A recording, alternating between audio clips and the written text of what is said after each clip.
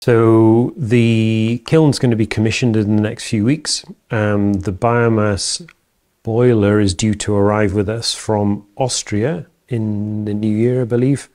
And that's going to take a couple of weeks to get that commissioned. We're building the facility at the moment, which is a large plant room at the back and then a large wood chip bin at the front.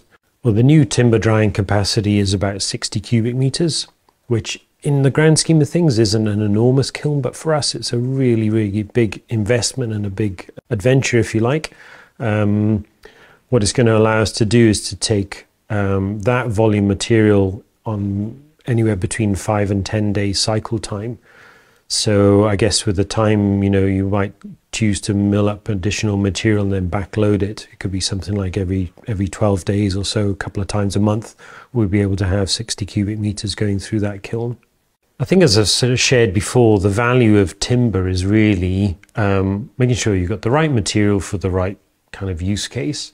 And, bringing in timber from the forest will have a variety of moisture contents. Some material can be up to 130, 140% moisture content, which, limits its use cases. Something like exterior cladding, you'd really want that down to about 20% before you put it on a building, just so it doesn't move as much.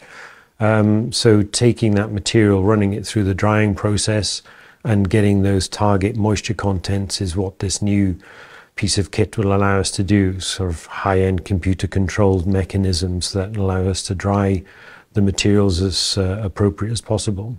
But we've been doing high-end flooring, which might need a 6 to 8% moisture content, or a staircase at 10. We've talked about exterior cladding at about 20. Some of the larger section posts and beams, we wouldn't even dare try and dry those in the kiln. They're just too big to actually do that. They have to dry naturally inside the environment in which they're put. But it will certainly allow us to compete a bit more favorably with bigger contracts with bigger customers, whereas before we're quite limited with the kilning capacity that we currently have.